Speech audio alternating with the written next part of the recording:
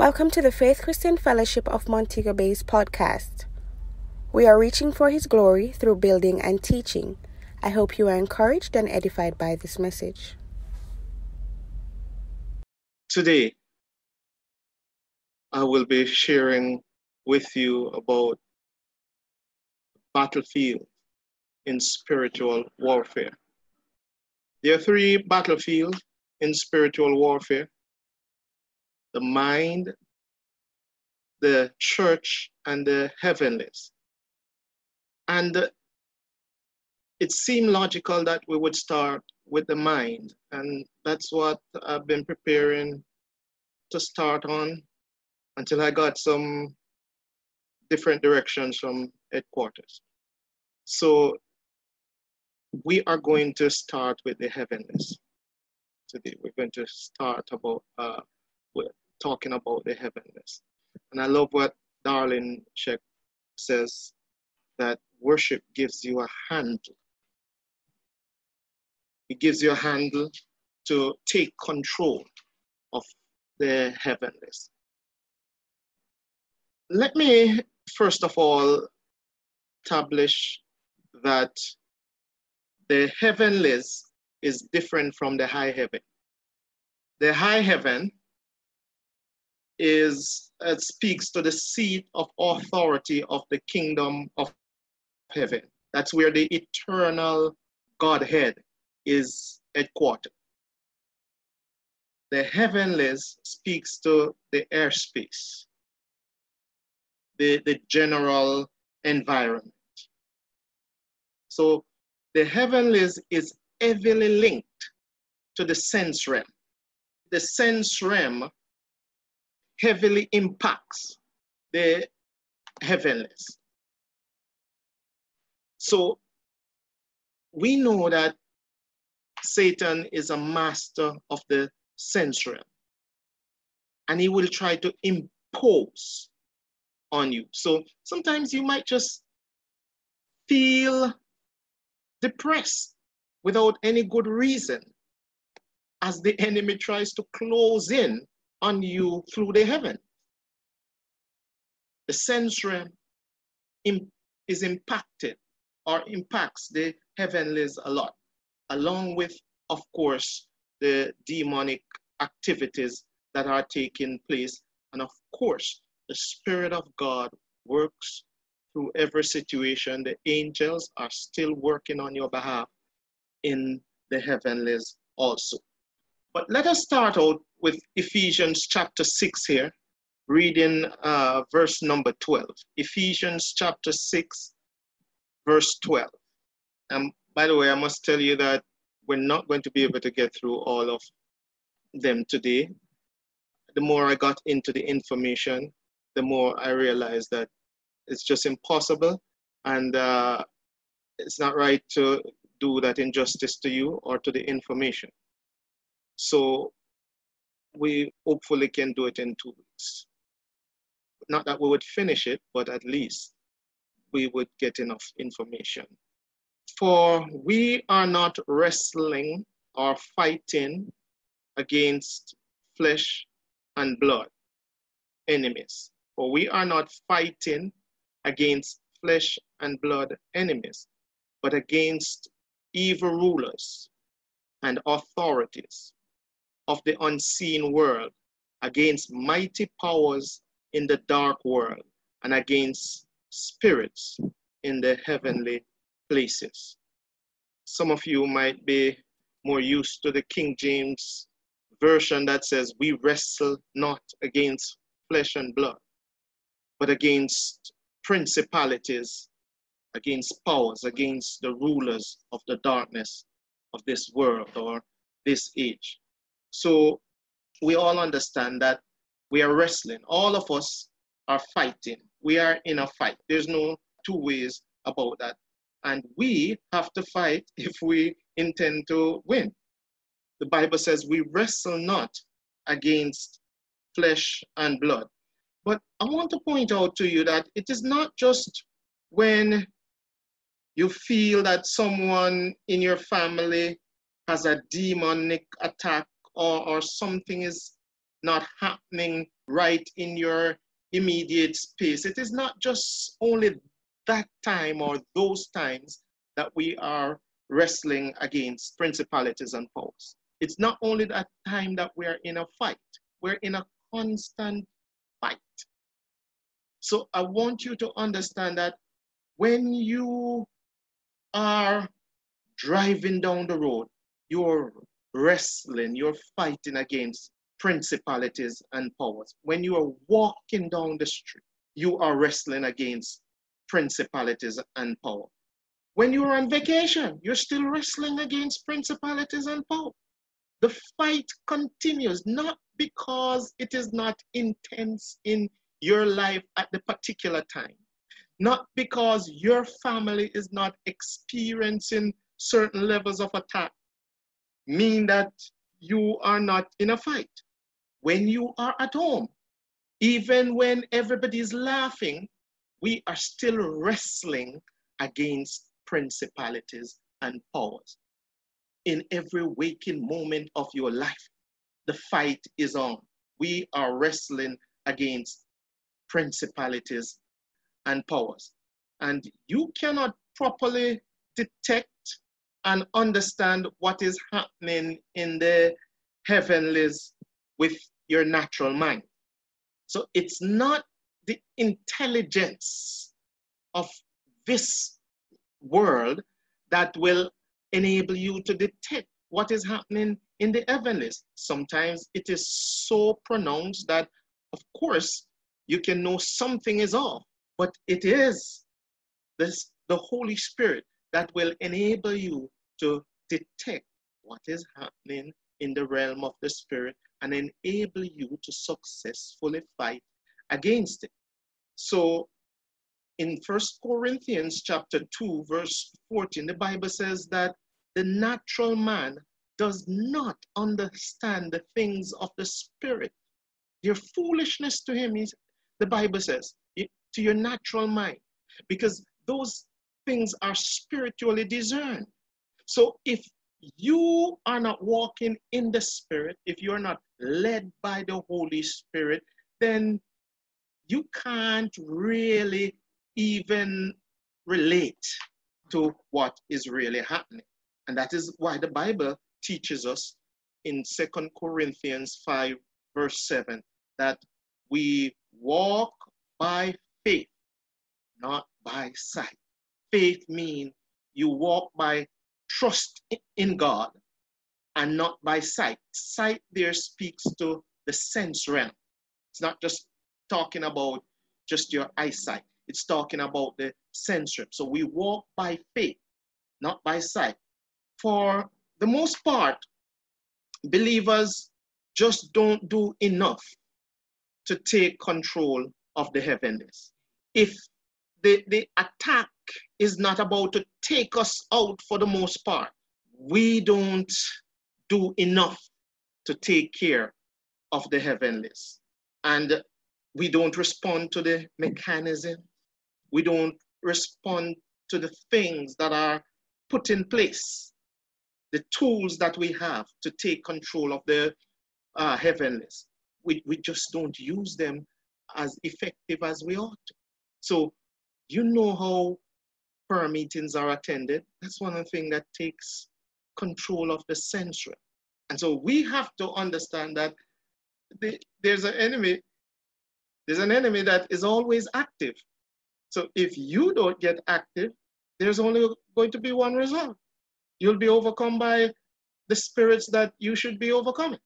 So we have to understand that the fight is daily, it is constant, it is every waking moment, the wrestling is on, and we can't take anything for granted just because we're not seeing manifestations that certain things are happening. If you want the devil to put real pressure on you, allow him to take over the heavenlies. Allow him to take over the environment of your home. And that can almost run you crazy. You see, when you leave work under pressure and can't go home to a peaceful environment, a space that is going to impart energy and life into you, you put yourself under all kinds of pressure. So you have to understand that we are in a fight and it's constant. The reality is that spirits do influence operations on earth, and the manifestations that you see in the natural are results of things that are happening in the spirit. But sometimes people are so disconnected from what happens in the spirit and spiritual operation that we can only see the manifestations in the natural and don't realize that it started somewhere. That is actually the manifestation in the natural is a result of what has been happening in the realm of the spirit.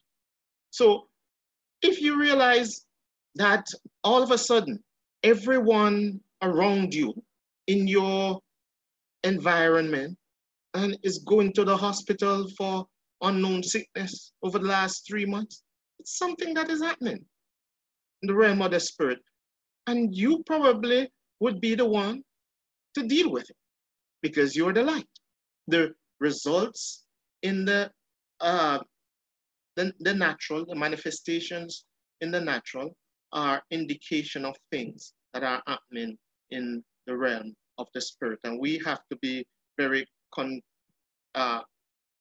understanding of that and ensure that the enemy don't get the better of us. So the battle to control the airspace, the heavenlies, is certainly constant and a fight that won't be over in this life. A fight that will continue, and you are in it for as long as you're in this earth. So in every country, in every town, in every city, in every community, there are evil spirits assigned to influence operations. And they work. Many results that you see, as I said, they are not ordinary. They are manifestations of the prince and the power of the air that is working behind the scene, producing those manifestations. Now, how do we engage the heavenlies? Because remember, that's an unseen realm.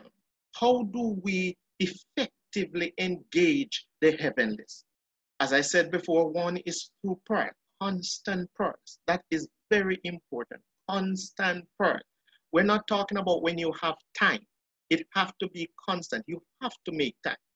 And it is always better to have a particular time when you meet with God in prayer, not just when you have time tomorrow, when you have time today. But if you want to see awesome manifestation, you make sure you meet in with God 5 o'clock every morning, 10 o'clock every day. If you set that out, you'd be amazed at the kind of things that are happening or start happening in your life when you schedule that time and meet with God and the heavenlies, the host of heaven, rather, schedule that time to meet with you to carry out assignments.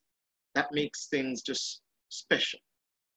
So prayer, praise and worship, which is another form of prayer really, that is one of the biggest tools, biggest weapon as it relates to taking control of the heavens. And we will talk about that a little bit more later on.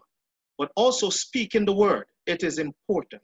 People ask, what difference does it make what I say? It makes all the difference in the world.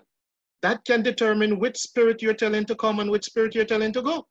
And let me say that, sometimes as believers, we get caught between two realities. And somebody will say, am I supposed to say my head is not hurting me when it is hurting? I have to be real. We're not saying to say your head is not hurting you when it's hurting. I'm just saying that sometimes you get caught between two realities and you have to decide which of those realities you're going to go with. So yes, it's a reality that your head is hurting, but it is also a reality, and more of a reality, that by his stripes you were healed. You are healed. So which one of those realities are you going to go with? Which one are you going to put out there in the heavenlies? By his stripes I am healed, or my head is killing me. It's about what you put out there in the heavenlies. It's going to produce certain results. Also, declarations are important in taking control of the heavens. It is important to make declarations all the time over the church, over your community, over your home. As for me and my house, we will serve the Lord. To declare things over your children. These children shall serve the Lord for the rest of their life, even when you see that spliff in their mouth. Father, I thank you that this boy will serve the Lord and preach the gospel. You make the declaration and take control of the heavens. We walk by faith, not by sight. I learned some time ago of a missile that the Americans use in war. No doubt there are other countries that use it, but I learned it through the United States of America. There's a missile called the Patriot missile. And it is a very interesting missile. What it does is whenever destructive missiles are fired to maybe destroy a particular country or a space, what they do is, in an effort to intercept those destructive missiles, they fire the Patriot missile. The Patriot missile. And what the Patriot missile does is go up there in the air, pull close to the destructive missiles like the Scud missiles and the smart bombs and all of that, and diffuses that thing in the air before it lands on Earth. So whenever that destructive missile falls on Earth, or what is supposed to be a destructive missile, whenever it falls anywhere on the Earth, it's just a shell, because it was diffused from in the air. I am saying to you that our praise, our prayer, our declarations, speaking the word, is like Patriot missile. And before I go on, let me say something very important about the Patriot missile that really blessed me when I was studying it as the Lord just started to download in my spirit. The Patriot missile is known to be a guided missile. And that is very, very crucial, because sometimes we as believers fire some things, some missiles, but they're not guided. I want you to hear me out for a moment. Have you ever been in a prayer meeting, or even in a praise and worship session, or even sitting under the ministry of the word, and you are experienced enough that after the end of that session, you feel that it was not guided? Yes, some good things were said here and there, but it was all over the place. So you come out of it feeling unaccomplished. Yes, the song was good. Yes, that word was good, but you never felt like it hit a target because it wasn't guided. Maybe the order or some other reason caused that. So the Patriot missile is a guided missile, and it goes and diffuses what the enemy intended to create destruction.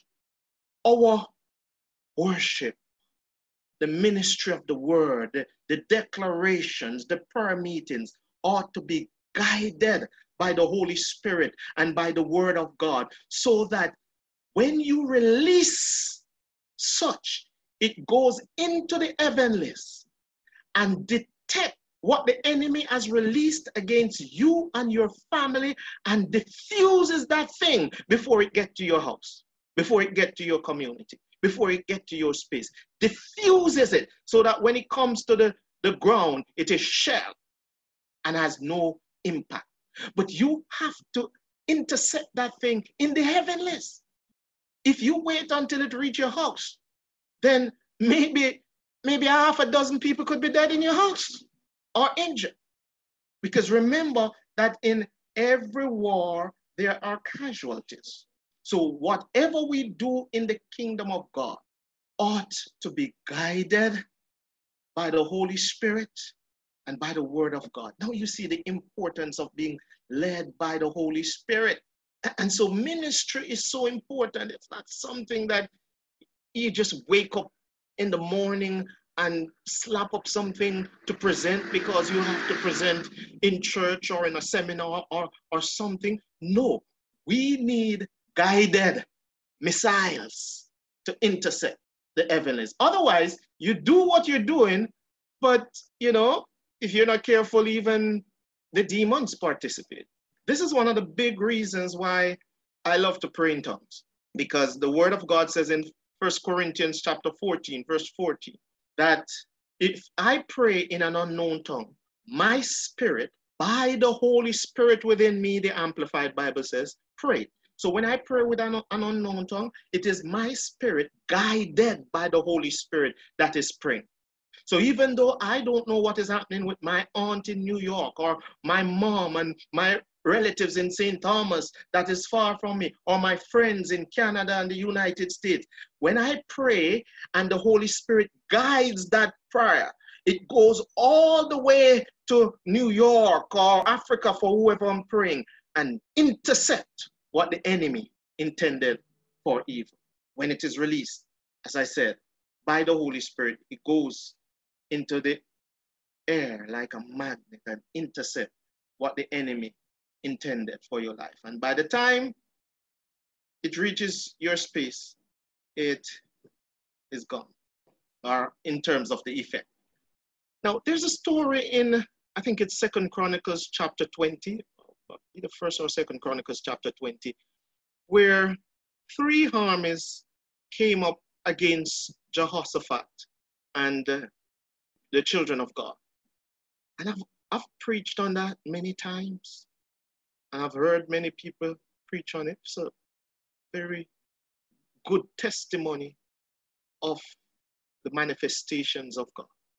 But let me point out something in that story. 3 armies came up against Jehoshaphat and the children of God. The Ammonites, the Moabites, and the army from Mount Seir.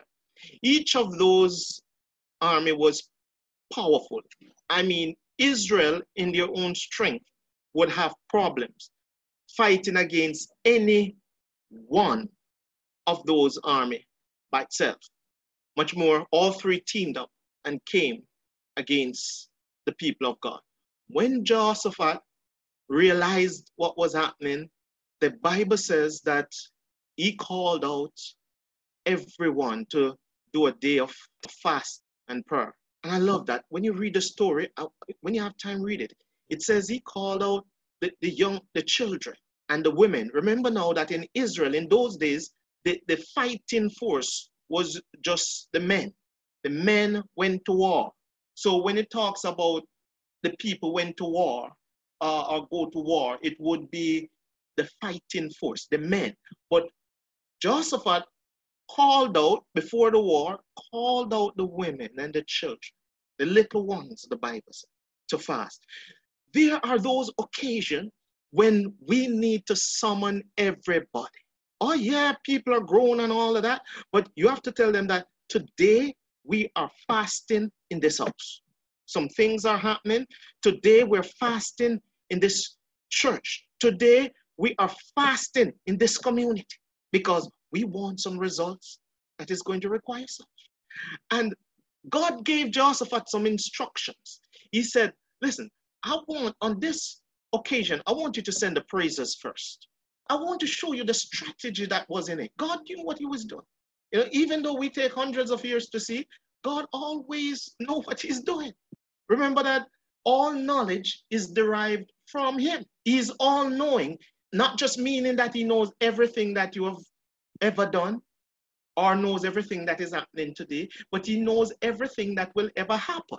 So God instructed him, Jehoshaphat, send the praisers first. They had not seen any battle like this. It didn't sound logical, didn't sound like something that makes sense. But what God was doing was ensuring that they take control of the heavenlies. That battlefield of the heavenlies needed to be controlled for Jehoshaphat and his people to win the war. So by sending the praisers first, what the praise was doing was going into the heavenlies and intercepting the activities of the kingdom of darkness so that the people of God could get the result. It wasn't just for show or fashion. It was a strategy. It was taking control of a very important battlefield that needed to be conquered in order for that war or that battle to be won. What an awesome God we serve. So the praisers went first, and God moved by his spirit in a miraculous way. Another story that we may have looked at many times and sang about it and talk about it was that story when Joshua marched around the walls of Jericho with Israel. We talk about a guided missile here. On the last day, they walked around a few times, and at the end, God instructed them to give a shout. Brothers and sisters, I'm telling you that that shout was not any ordinary shout. It wasn't just noise shout. It was a shout guided by the Spirit of God right into the heavenlies to intercept the spirits of darkness that was there, the activities of the kingdom of darkness. So when they lifted up their voices and in one go gave a shout, that thing rocked the heavenlies in such a way that, I mean, it shocked every force of darkness that was in the space, and the walls came down. It wasn't just an empty shout. It wasn't just, let us shout. That was a shout guided by the Holy Spirit. And in one moment, it shut down every demonic forces in that space so that victory could be manifested. Let me give you an example of that. How many of you have ever been frightened by thunder or lightning? It's like a bolt of lightning or a thunder just came so heavy and so sharp that although you are used to hearing thunder and you've seen lightning before, all of a sudden it comes in such a way in that moment that it jolted you. Wow. That was what the shout was when Joshua and all them Israelites shouted. It was like a bolt of lightning in the realm of the spirit, and it pierced everything that the kingdom of darkness had to offer. They saw the victory, taking control of the heaven. Wow. We have to take control of the heavenlies. Man, if God gives you something to shout about, you've got to shout. Some people might not know what you're shouting about and want you to stop the noise, but man, if God gives you something to shout about, you lift up your voice and declare, God, you are great. You are El Gibor, miracle working God. We give you praise in the space. We ascribe greatness to you, our God the rock. You have to lift up your voice. It doesn't matter who is around, and say, bless the Lord, oh my soul, and all that is within me. Bless his holy name. You have to prophesy to yourselves sometimes. Lift up the heads which hang down. What have you been putting in the heavenlies? Joshua and Israel, they put a shout. What have you been putting in the heavenlies? Have you been putting something guided by the Holy Spirit that will bring some meaningful return? They locked up Paul and Silas in jail, and they started out singing psalms and hymns and spiritual songs. That part is just making melody in their heart. But at midnight, that thing intensified. Paul and Silas was putting something out there in the heavens. Whew. At midnight is when demonic activities are on the ramp. But Paul and Silas, they were putting something in the heavenlies, guided by the Holy Spirit. And that place shook. There was an earthquake. I mean, it jolted every spirit of darkness that was around the place. The keeper of the jail almost got crazy. Paul, staying focused, said, "Sir, we're all here. Don't even worry about us running away. What you just saw was the power of God." What caused that? They put something in the heavens. And what they put, that praise, that prayer, was guided by the Holy Spirit. And it produced real supernatural results. Aren't you longing for some real supernatural results in your life? You can have it. What are you putting in the heavenlies? In Genesis, the Spirit of the Lord moved upon the face of the waters. Simply went out. I'm telling you that what you have to put in the heavenlies, it is more powerful than what the enemy has to put. Greater is he that is in you than he that is in the world. Let me also say to you that wherever there is constant worship and righteousness, the tangible presence of the Lord tabernacles there. This is why it is important to have a meeting place where you meet with God on a schedule. Because what happens when you do that often enough, guided by the Holy Spirit, because remember, he inhabits our praises. What happens is that it creates an open heaven in that space. If you go there constantly and pray every day, I mean Holy Ghost prayer and worship, it creates an open heaven in that space. And when I say an open heaven, it's like a direct connection from where you are to the high heaven. It creates an open heaven. And this allows the execution of the kingdom of God on earth in that space. It is important to create that open heaven. So I'm saying, in our places of worship, there should be an open heaven then. In where we meet on Sundays and Wednesdays and Thursdays and Tuesdays, if we meet so often there should be an open heaven. So if there is no open heaven there, then could it be that we are just putting trivial things in the heaven? So when you go to pray or praise, you don't go telling God, God, I don't intend to go back over there or up there because those people are not with me. That's not what you put in the heaven. When you go and exalt the name of Jesus. Father, I thank you that you have highly exalted Jesus and you have given him a name that is above every name. And at the name of Jesus, every knee shall bow and every tongue shall confess that Jesus Christ is Lord, to the glory of God. I thank you, Father God, that no other authority reigns in this space.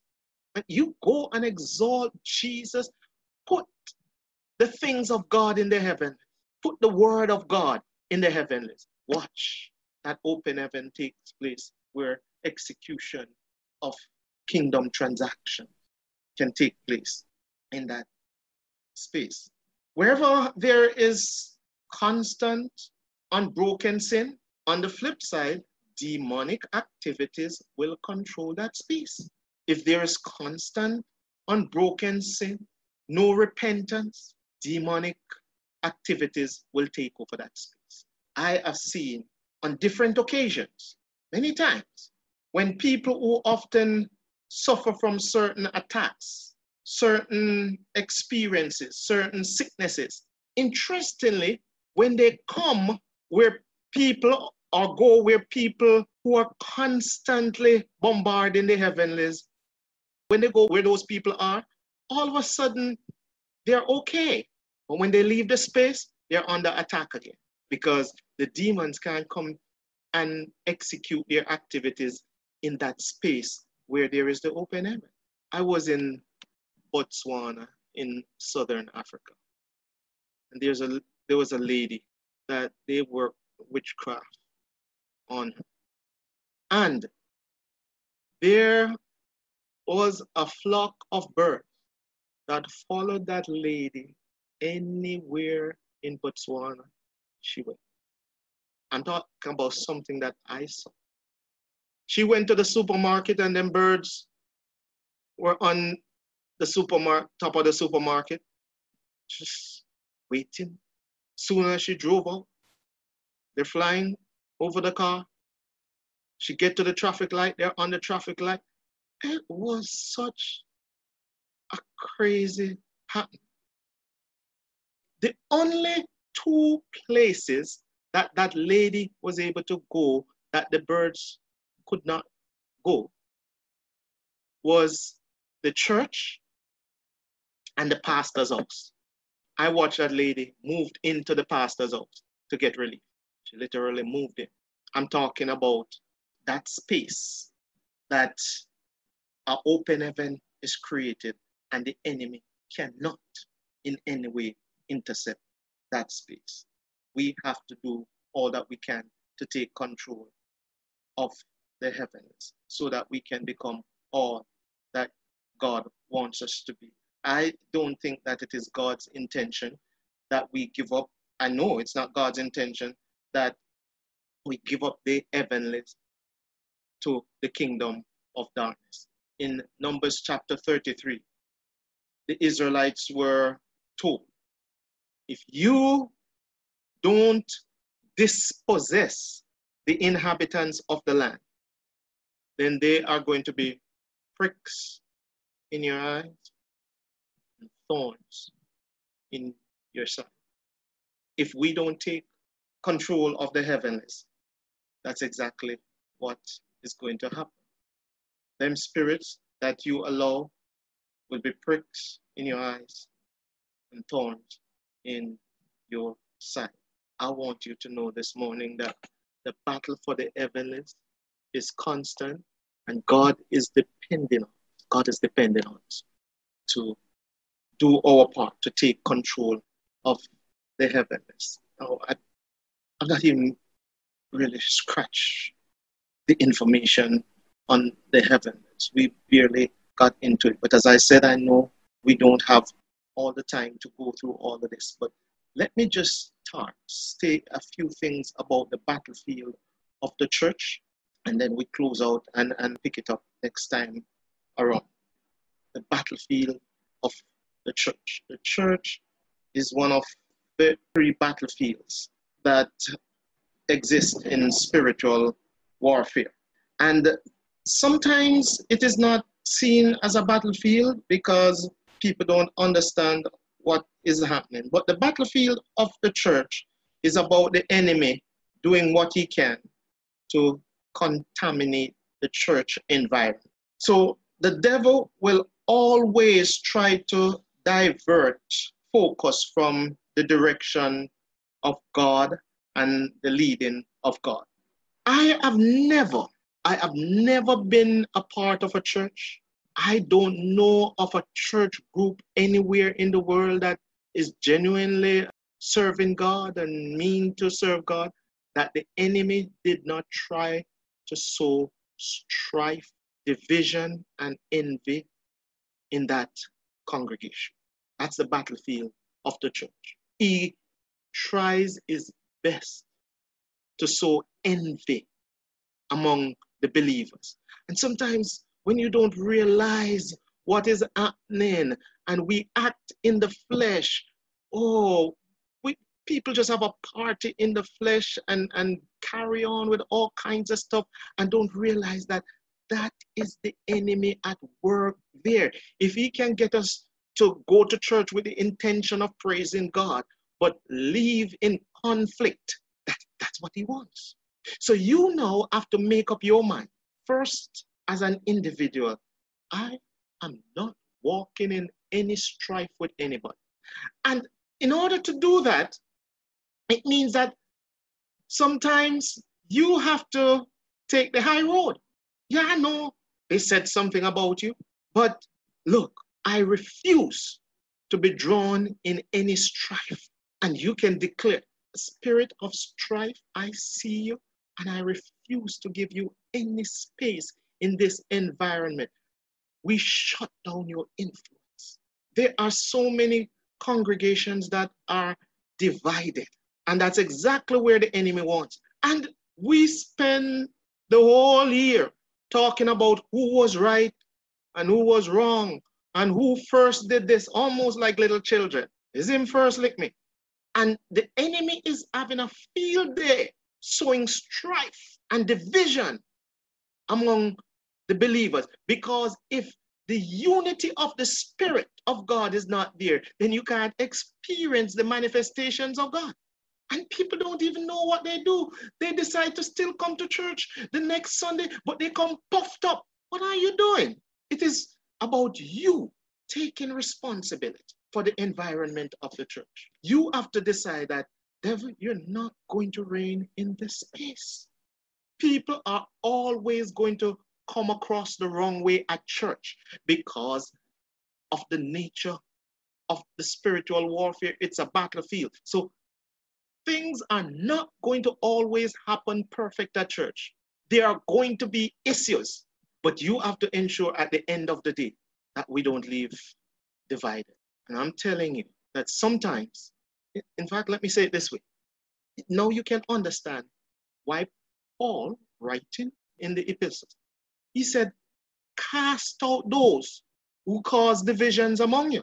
Oh yeah, that's a serious statement, because you can try to keep one member at the expense of continuous strife in the church and nobody accomplish anything at the end of the day.